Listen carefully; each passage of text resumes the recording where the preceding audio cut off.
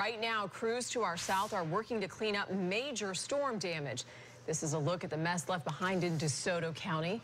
Residents in Arcadia were dealing with winds close to 65 miles an hour. And check out this view from Eagle 8 HD at the damage in Venice. Look closely, you can see the roof of that strip mall torn right off.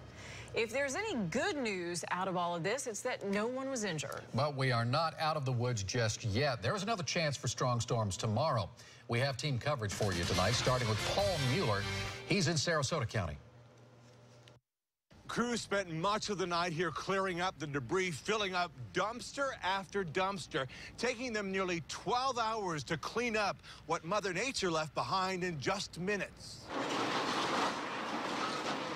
As night falls here at the Arc Plaza on Tamiami Trail in Venice, crews continue cleanup. Crumpled pieces of aluminum twisted in every which way. The wind started blowing up and it just went boom. Just around 11 a.m., the metal part of the roof went flying. And you're thinking, like, oh, what happened? A strong storm with winds gusting up to 45 miles an hour.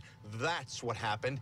Inside Alan and Karen Tynes' Yummy Donuts, 20 people. Immediately, Alan called his wife. And I got the call, Karen, it's bad. B-A-D, bad. You need to get over here now. Did people know what had just happened? They did not. But once they did find out, they got their bagels and donuts and left. Very casual. It was crazy. And it wasn't just the roof, but damage to cars outside. Then, an hour later in Arcadia, I came home and just stuff was thrown everywhere. The truck had been damaged. Another storm with winds of up to 65 miles an hour. Roofs torn off homes, trees knocked over, debris throughout the neighborhood. While back in Venice. Tonight, I think we're just going to go home and decompress and start over first thing tomorrow morning. And as you can see, still the debris has to be taken away. The power is back on. That's the good news. And the Times say they hope to be up and running by Sunday. In Sarasota County, Paul Mueller, News Channel 8.